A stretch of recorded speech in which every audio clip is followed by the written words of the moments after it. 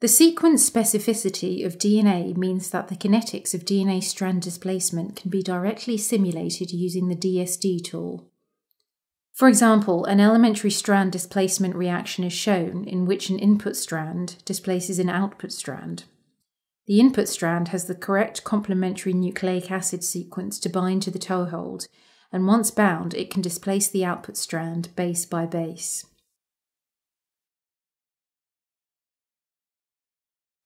Because single strands are used as both inputs and outputs to this system, the output from one circuit can be used as the input to another, so that scalable circuits can be created. In theory, the rules of strand displacement can be used to program any logic system that can be expressed as a chemical reaction network. For example, we can implement the reaction A plus B goes to C, the biological equivalent of a join gate. The first input strand binds to the complementary toehold, displacing the attached strand. This then reveals a second toehold, which corresponds to the second input strand, which is then able to displace the output strand. Only when both input strands are present will the output strand be released. The presence of a further strand which binds to the output molecule and contains a fluorescing molecule allows us to track the progress of the reaction. This join gate reaction can be viewed as an abstracted nucleic acid sequence, and the dynamics of the reactions can be simulated using the DSD tool. There are many concurrent reversible reactions even to describe this simple logic operation.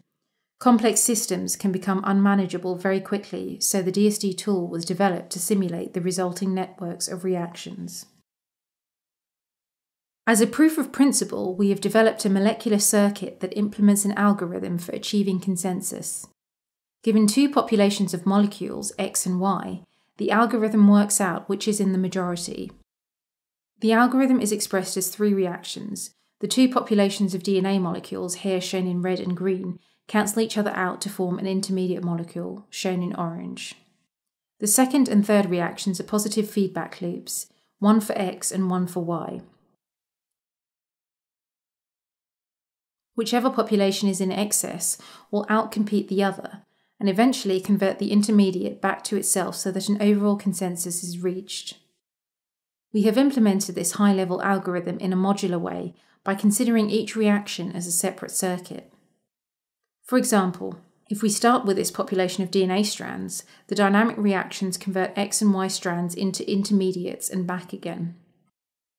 Eventually, the X feedback loop outcompetes the Y feedback loop, and the system converges to be fully X, which was the strand that began in excess. In reality, there are billions of molecules interacting in parallel, and the dynamics of the reaction system ensure that the correct consensus is reached. The reactions involved in the consensus circuit are multi-step operations, and a number of strands and output strands with fluorescing molecules are needed. The full set of reactions are complex, and the dynamics of these reactions are abstracted and simulated in the DSD tool, which handles the modelling of this network of reversible reactions in a manageable form. The logical structure is programmed into the DSD tool, and the set of possible behaviours is generated. We see the functioning of the consensus circuit where X and Y quickly cancel each other out to produce the intermediate B, which is then converted to the majority. The result of this simulation is in agreement with experimental data. Designing such strand displacement systems can be difficult and error-prone.